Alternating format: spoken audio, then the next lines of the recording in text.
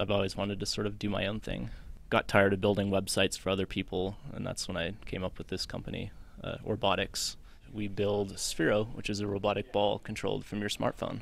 You can pick it up in your hand and essentially use it like a 3D mouse as a game controller. And we're about to release this game called Exile, which is a space fighter, top-down scrolling space fighter game that you tilt Sphero and it controls the spaceship on the screen. And you can shake it to activate mega bombs. And we chose the ball because it's a blank slate.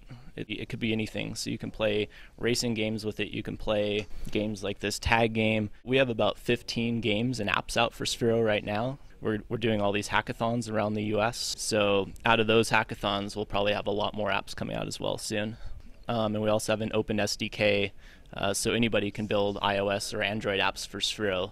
In the ball itself, we have a gyro, an accelerometer, a processor. We have a RGB LED, a couple motors. So it's very simple from the outside. It's just a ball, but on the inside, it turned out to be far more complicated than we thought. The first one was kind of just a couple days, but I went to Hobby Lobby actually and bought these Christmas ornaments that you can buy. They have these like clear shells, and I cut off the little tab that you hang it on, and that was our initial shell. And the rest of it was like paper clipped together and totally like hand soldered and stuff, so it was pretty crude, and it barely like was so slow and it barely moved, but that was our first one. Most components I'll get from DigiKey.